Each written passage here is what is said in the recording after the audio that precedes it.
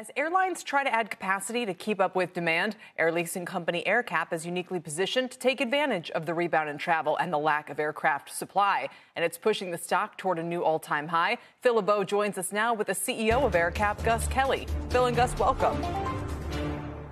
Thank you, Kelly. Gus, I appreciate you joining us today. I'm curious, you heard Kelly set up there, and you're seeing what's happening in terms of demand around the world. What's your take as you look into 2024, especially when it comes to international travel? Phil, it's good to be on. It's pretty robust all around the world.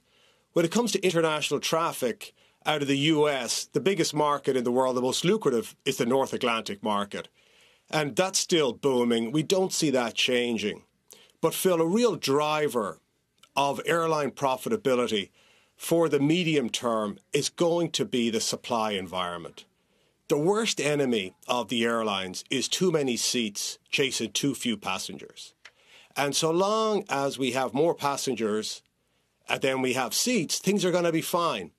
And the issues that the industry faces because of the production problems with Boeing, with Airbus, and then the durability of the airplanes when they get into service is, in my view, going to result in supply shortages for the rest of the decade.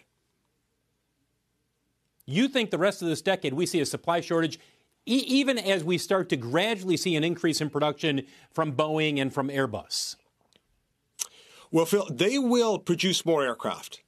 Now, since 2018, if you just took 2018 as the regular way production level of Boeing and Airbus, we're almost 3,000 aircraft light of that over what they've managed to produce in the last 5 years. So if they had kept 2018 production levels throughout the last 5 years, there'd be 3,000 more aircraft in the world. Bear in mind, Boeing and Airbus will only make about 1,200 aircraft a year. So even when they do get back to those levels of production, the challenge that faces the industry is the technology of these aircraft. The aircraft and the engines just do not... Say that again, Phil? I'm sorry to interrupt you there, Aengus. Are you comfortable with that technology? Or are you saying, even as you see advancements in things like fuel efficiency and lower emissions, the technology is just not developing fast enough?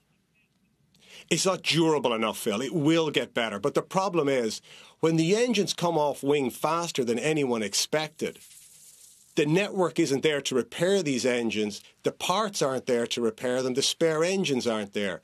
So at a simple level, historically you might have needed 10 aircraft to fly a certain route. Now you need 11.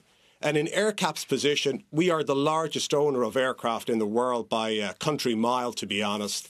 We're the largest owner of spare engines in the world, and we've seen significant increases in aircraft values, lease rates.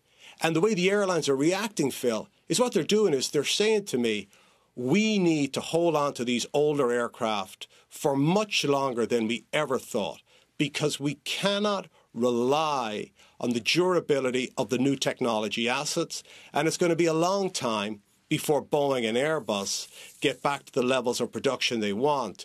So we see that lasting, as I said, for the best part of the rest of this decade.